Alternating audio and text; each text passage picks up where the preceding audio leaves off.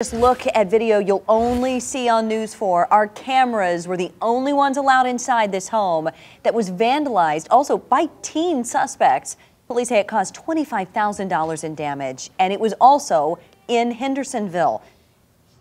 Alexandria Adams joins us now with more on the story.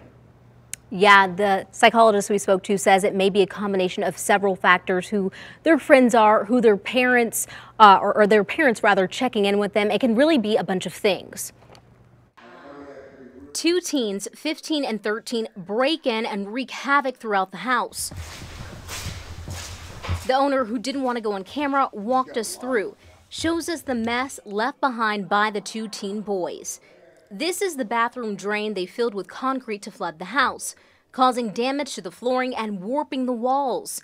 Mortar poured all over the house, and that's concrete thrown against a ceiling fan. There's also graffiti.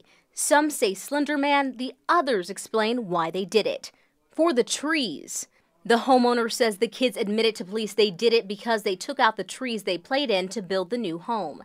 According to Dr. Brett Shapiro, a child psychologist, there are behaviors that can be warning signs for parents. As the child shoplifted or as the child done something else that can kind of lead to the more serious behavior. He also says you've got to check on your children, and often. Moods of kids, I think.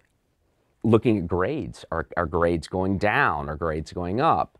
I think also, depending on the age, looking at friendships. And if your child does exhibit concerning behaviors, he says the best thing to do is to get them help. Talking about this, I think, some sort of counseling, some sort of therapy to help them to try to get underneath why this is occurring. Hendersonville police say they have seen an increase of serious and violent crimes involving juveniles over the last several years, particularly in teens ages 14 to 17. Lauren. Okay, Alexandria, thank you.